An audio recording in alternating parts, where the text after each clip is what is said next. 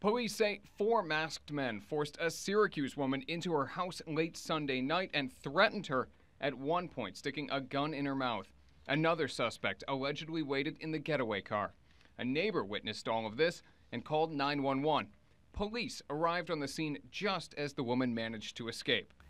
These are the 5 men now charged with robbery, burglary, and kidnapping.